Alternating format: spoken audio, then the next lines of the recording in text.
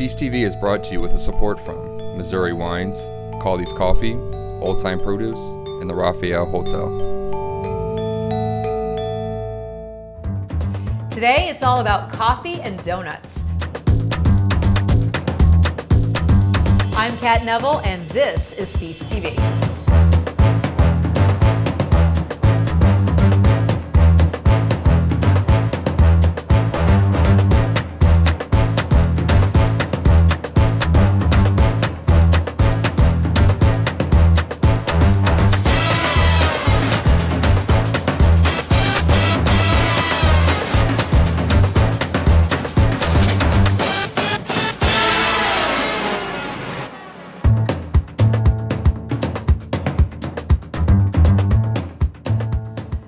Chips and salsa, mac and cheese, peanut butter and jelly. Some things are just meant to go together. And in this episode of Feast TV, we are exploring the all-American pair of coffee and donuts. And our first stop is in Colombia at Fretboard Coffee, where they make coffee in all kinds of delicious ways.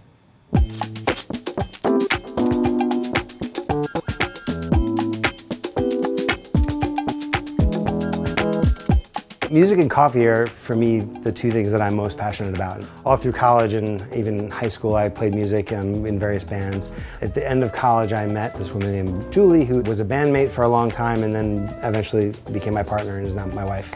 Really, Fretboard Coffee started out of a conversation that she and I had after about a year or two of dating, where she was going to grad school and figuring out what she wanted to do with the rest of her life. And we thought, well, if she's going to go and be a professor and she'll probably live in a university town somewhere, and we thought, well, in a university town there's always going to be an influx of customers. Wouldn't it be great to have a coffee shop, one that has ethically sourced beans, one that has organically produced coffees, one that doesn't use chemicals or pesticides, one that has a lot of choices. So I thought, well, wouldn't it be fun to have a coffee shop that kind of encapsulates all of my interests in coffee and all of my interests in music and kind of brought them together. And my hope was that that would resonate with folks, and so far it seems to have. This is what we call the B-side half of the cafe. Back here is where customers sit and hang out and do their work, or occasionally perform music, and the A-side being the actual cafe itself, where we brew all the coffee, roast all the coffee, make all the coffee. We have a Fretboard coffee truck that we affectionately call Marilyn. She's got a picture of Marilyn Monroe hanging in there from the previous owner. We found this truck and it was available, and we thought, well, this is a little bit more space than we need, but it's actually enough space where we could put in some countertops, put in an espresso machine, and the thinking was that we could kind of turn it into a food truck, but for coffee. Hey, how are you doing? Doing well, thanks. Good, what can I get for you? Can I get a small French press? Absolutely, I'll have that right out. One of the things that we love about Fretboard is that we do all hand-pressed coffee, so even on the truck when we're driving around, we have kind of worked out the best ratios and want to make the best hand-pressed coffee. So we're going to do some nice ground dark Ethiopia in a French press today, and then we're going to bring it out to the world. Hey, I got your French press ready to roll. Awesome, thank you. Absolutely, thanks so much for stopping by. Have a great day. Have a good day. With the truck, we're able to drive out all over Colombia to different places that we wouldn't normally be able to have a presence and meet all these new people and kind of bring our love for coffee and our love for music and our love for community.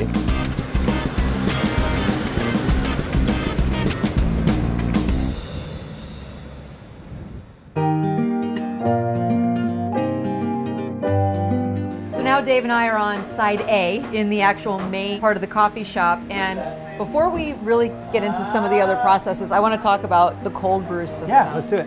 I never would have thought that single drips of water going onto coffee would extract the coffee in the way that it does. Sure, yeah. So the cold brew system, there's water on top, coffee in the middle, and then it drips down into the lower portion. The lower temperature of the water makes a lower acid coffee at the end of the day. The downside is that it takes 12 hours to brew a single batch. That's what can make coffee or tea or anything like that too bitter if you extract it too fully. Sure. And so I personally love cold brew because it's not very acidic, and I feel like you can really taste the coffee, like the character of the beans, very fully in a cold brew. Absolutely, I totally agree. I mean, you really get inside the coffee in a way that is difficult when it's too hot and when it's brewed in different ways. Coffee can be prepared in a number of different ways. Pour over a French press, AeroPress, Chemex, cold brew. We've also got the siphon pot, which is my personal favorite. Let's do the siphon pot. Okay. So this is the filter, And what happens is you pull this down, and that just keeps tension, so that as the coffee rises up and during the brew process, it doesn't bring the filter with it. This water is very hot because I took it out of our boiler, which is at about 205 anyway. But as that starts to heat up, the air bubble starts to heat up as well, and as it starts to expand, so as the air bubble gets bigger and bigger, there's less and less space for the water, and it ends up here. As I've removed the heat, the air bubble kind of starts to cool off, and then he starts to condense, and then as he starts to get smaller, that actually creates a vacuum that pulls the coffee back down through this filter, and it ends up right back where it started. So it takes a little bit longer than a regular cup of coffee, but not so much longer, and I think that the coffee is so much better.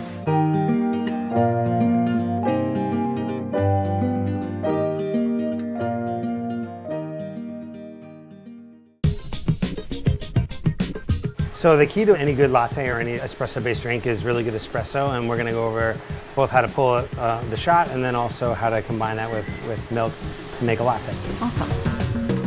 So the first thing we do is we're going to grind the right amount of coffee for an espresso. I'll give it a little twist. That's called polishing the puck. We're going to lock this in, and we're going to let that brew.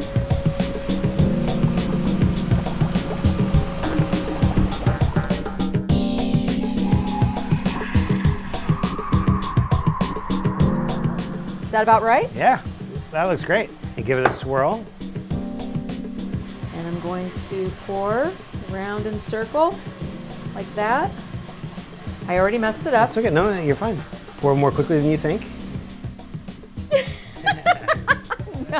No. This is more like abstract art, I think.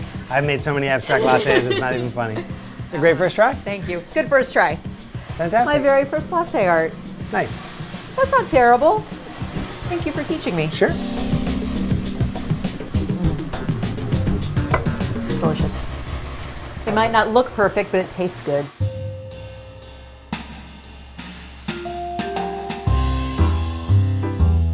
For me, what attracts me to coffee shops and coffee shop life is community. I mean, if I had to distill it down into one word, it's all about the artists and jewelers and painters and musicians and all the people that are in this neighborhood that have made this place successful. I mean, I'm just one guy with a roaster, and I've been really lucky to find myself in the midst of all these wonderful, talented people who are willing to come in every day and have great conversations about, you know, everything that's going on in the world, about where they come from, about what their backgrounds are. And so it's like this great social space where everybody comes in to have their beverage of choice, whether that be tea or hot chocolate or coffee or what have you.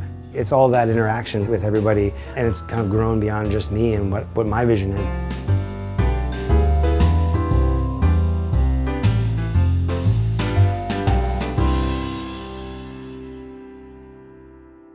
So you have to pair your coffee with a donut, right? Well, in St. Louis, there's a spot that's making donuts that are almost too good to dunk. We're heading there next.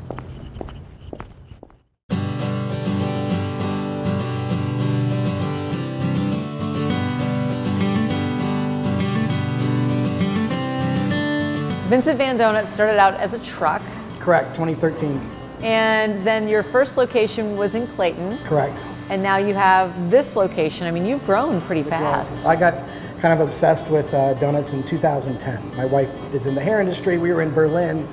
And Dunkin' Donuts, oddly enough, are huge over there, and all the patisseries and the fancy pastries. And there was a lot of neat stuff going on over there, and realized that it didn't exist in St. Louis at the time.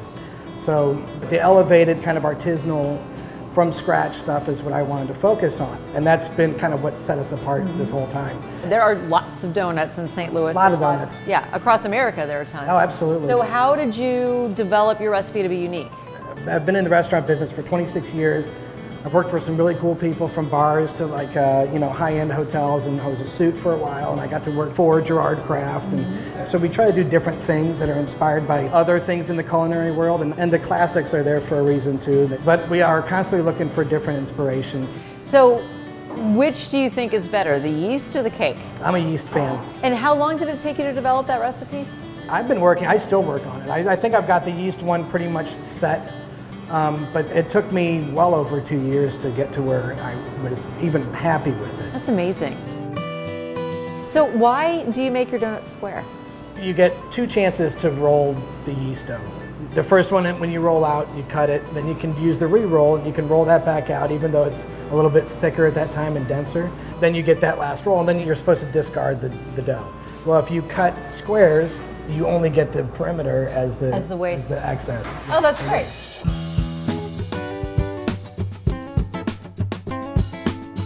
So donuts are one of those things that you can easily find yourself craving. People bring boxes of donuts into work and they're the hero for the day. That's right. You know, it's one of those, grab a donut, have a cup of coffee. So as an eater, I can see being kind of obsessed with the donut. But as a chef, what was it about the process that made you love it so much that you spent 2 years just developing your first recipe?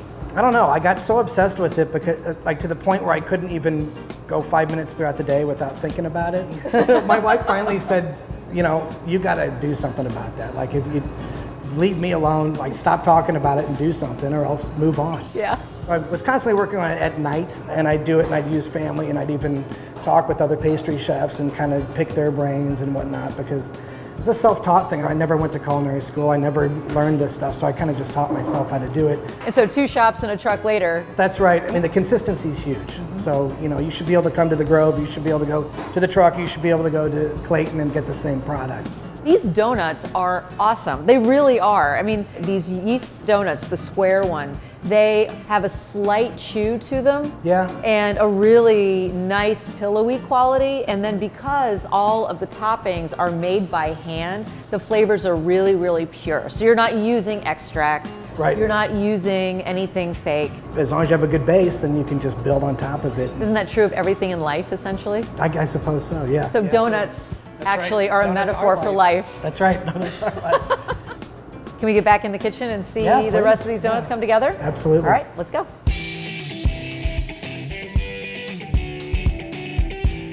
I kind of worked my way into the position. Initially when I came in, I did not have any work experience in baking. And I was actually pretty interested in the decorating process. I like to make my food look really nice and neat and just like pretty and presentable. But there's a whole lot that goes into it before we get to that final pretty looking donut. And I had to learn all that pretty much from the ground up. So here we have liquid egg. This is gonna make up a good chunk of our recipe. Most of our dry ingredients are here in this bowl, along with our shortening. We're gonna toss this in the big mixing bowl. Whenever you throw all that flour in there, it's gonna collect all the liquid up and turn into a nice big giant ball of dough. One batch for us typically makes 160, 170 donuts. The bread is pretty thick and heavy compared to most donuts, which I personally prefer because it doesn't feel like I'm biting into fluff. It tastes like I'm actually biting into good bread. The majority of our toppings are all made pretty much from scratch. So, we have to do all that in one night, plus make the actual dough itself. We do all the cooking overnight, and then hopefully we're done by 2 in the morning. Sometimes it runs later. If we have 500 donuts to make in a night, then sometimes we might not get out until 4 a.m. So the hustle bustle of the day has died down. It's about 7 o'clock at night. It's getting kind of dark outside, and this is when the donuts are made. That's right. The process can take up to 12 hours. We start at 6 p.m. at night, and then sometimes they're walking out of here at 5:30 a.m. You mix the dough, you've got to cut it, you've got to sheet it, it has to proof, and it ferments basically. And then you fry it, and then you have to glaze it. My favorite donut is the chocolate chip cookie, which is cheesecake glaze with typical streusel, chocolate chips, and ganache. There's something very comforting to know that while we're sleeping, all tucked in our beds, That's right. you guys are here making the donuts. I love that. That's what we do.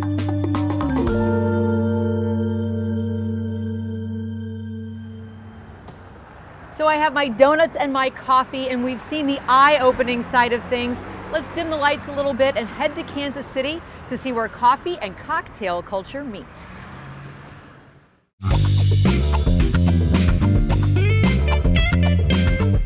We're here in Kansas City at Thou Mayest where coffee and cocktails collide. But before we meet Bo, one of the co-founders, let's head to the roastery and see where all those beautiful beans begin.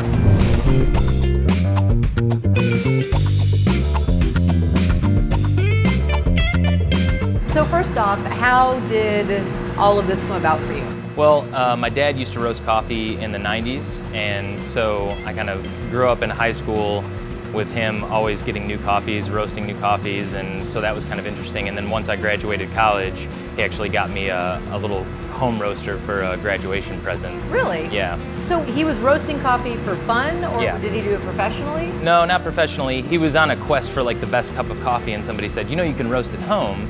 And so he found a home roaster, and then so for about 7 years he would just roast at home. And then when I was off at college, he would send me care packages with all this coffee roasted at home. So everybody at college, like, I became better friends with people just because of that coffee that I was able to get. So. Well, no wonder you ended up in this profession. You have this cafe, so obviously you're supplying your cafe, but you also have wholesale clients and then a subscription. Right. How that works is basically we have wholesale customers that we provide coffee to that they can either serve at their coffee shop, bakery, anything like that, or if they just want to have our 12-ounce bags to put on the shelf. And then we have the online model that we continue to push, and from there you're able to get the subscription, so you can basically choose, yeah, once a week I want 1 bag, 2 bags, whatever it is, and then we just basically produce everything here to order. So once they order, we get it, we roast it, and we ship it the same day.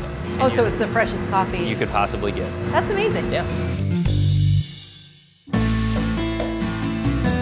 So if I'm going to drink a cup of Thou Mayest coffee, what's different about it than maybe somebody else? Sure. So at our core, what we try to do is hit these main profiles that we think most people are looking for. We basically have smooth operator, which we're going to say is smooth, easy to drink, right down the middle. We have wild child, which is going to be a little bit brighter, a little more complex. And we have bold to go, which is going to be basically a darker roasted coffee. And then we have alter ego, which we use for our house brew and espresso. And then we have a decaf option.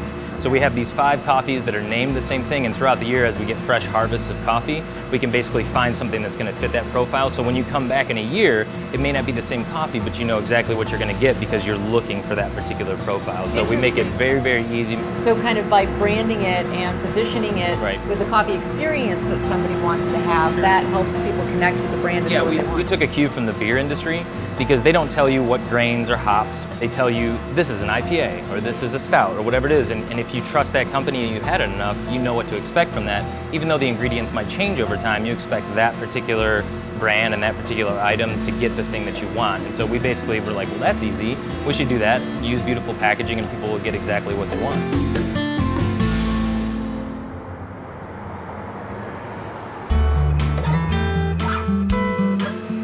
This beautiful roaster, you said it's made in America. Yep, in Idaho. Really? Yeah, very nice. So especially working from what we had before, we kind of liken it to before we had a 92 Camry that would get you from A to B, and then we upgraded to a brand new Dodge Charger. So it was a huge step up in quality and volume for us. If you've never roasted coffee or seen the process, it's actually pretty simple. I mean, all you're doing is applying heat to the surface of these beans, which have been fermented and dried. So really what differentiates you is the way that you control the roast, and then also the quality of the beans that you're starting with, right? That's right. So take me through this machine and how it works. Sure. So we start with the green coffee beans, and basically inside is this rotating drum that has fans in it. Once you put the coffee in there, it rotates in here under a certain amount of heat and then a certain amount of airflow through the drum. And so basically we control those variables of heat and airflow over time. Once it's roasted in there from 12 to 16 minutes, it drops into this cooling tray. This agitates it, and then there's airflow that will cool it down. And from there, it's ready to get packaged.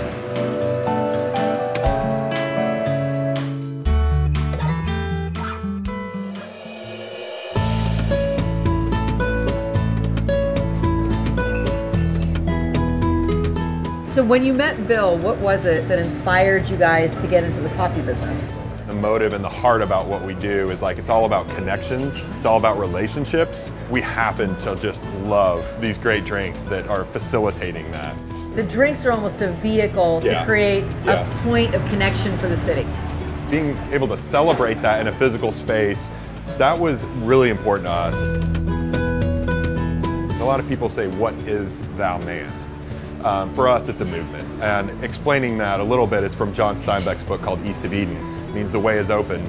This area of town specifically attracts the movers and the shakers and the doers. So when you get all that energy and you're attracting that and it's all in one space, You know, the question is, what's gonna come out of that? So when everybody says like, hey, you're the coffee guy, and I'm like, I run the idea brothel.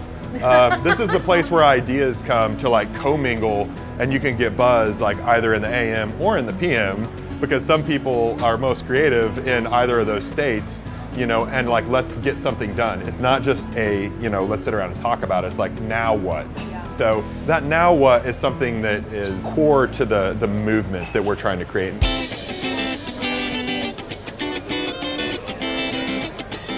You obviously have your standard lattes and espresso and things like that, but in the evenings you switch over.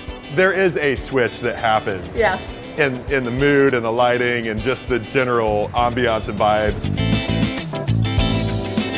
It's so hard to slam coffee and cocktails together. They're two very separate industries. So people are looking at us and they're like, oh, come now. Like, why would you put, you know, coffee with that? And you know, that's a beautiful coffee by itself. And I'm like, but it's even better in this cocktail. And that's why we like this bar side, is it's allowed us the creativity just to be kind of irreverent with the product.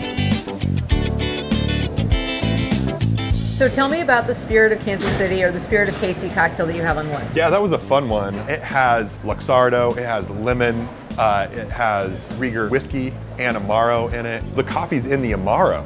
It's a very coffee-forward product.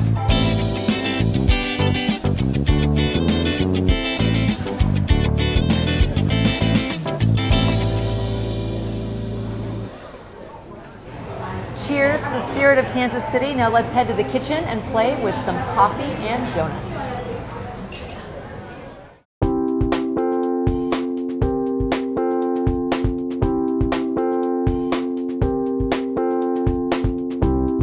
So today I'm going to be making potato donuts. It is a very old-fashioned way to make that all-American favorite, and it's a fantastic way to use up leftover mashed potatoes. And if you've never had a potato donut before, they have something at the density of a cake donut, but they're so much lighter, and it's almost kind of like the texture kind of straddles yeast and cake donuts. It's a really surprising way to make donuts, and they are delicious. You'll be glad that you experimented with this. So the first thing I'm going to do is just sift together all of my dry ingredients. 3 cups of just regular all-purpose flour. And this is just a standard sieve over a nice big bowl. Baking powder and baking soda go in next. A little bit of salt, nutmeg and cinnamon, and that's it. So I'm sifting this so there aren't any lumps, and then I'm gonna set it aside. Next up, I'm gonna cream my sugar and my eggs. It's just a cup of sugar and 2 eggs.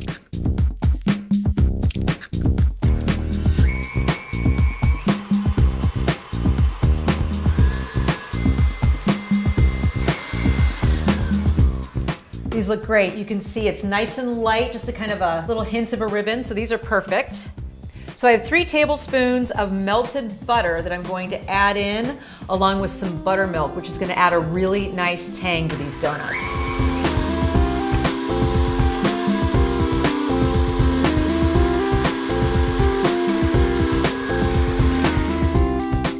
Now I'm incorporating my mashed potatoes.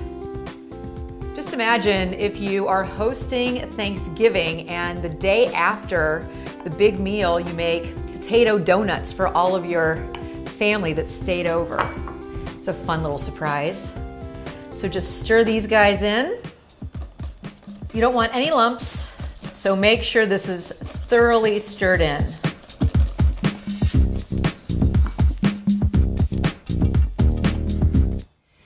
Next step is you're just going to incorporate the wet ingredients with the dry ingredients, a little bit at a time, so they thoroughly combine.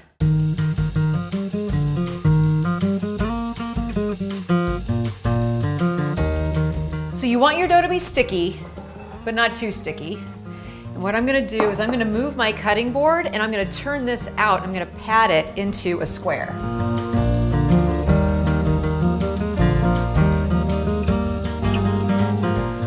So you want to pat the dough out until it's about 1 inch or so thick, and grab your donut cutter and start cutting your donuts. If you don't have a donut cutter, you can also use 2 cans. And these, you can fry up as little donut holes if you want to.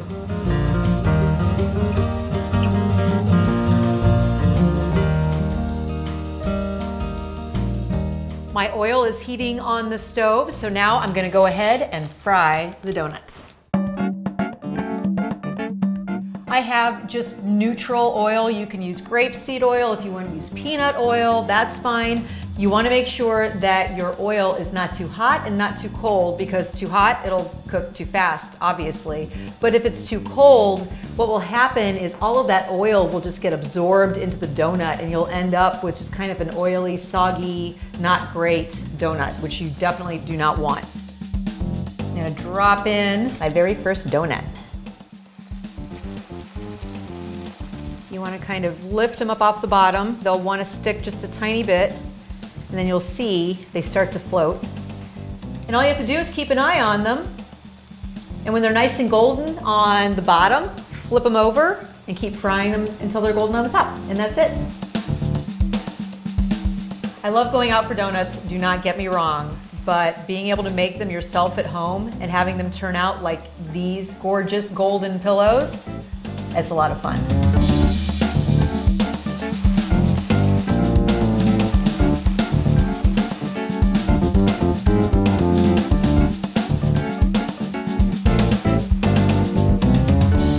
Last donut's coming out of the oil, and now I'm gonna make 2 kinds of glaze, one with coffee and one with a sweet wine. All you take is a little bit of powdered sugar and then whatever liquid you want to add. This wine happens to be a Moscato from St. James Winery.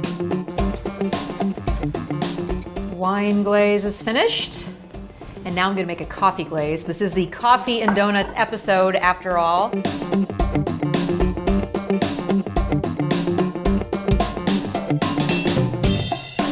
So you can glaze your donuts in 2 ways. You can either drizzle or you can dunk. I prefer the dunking method. Just put your donut right there in the glaze, turn it over, and there you go. If you want to coat the whole thing, feel free. They're your donuts, so do whatever you want.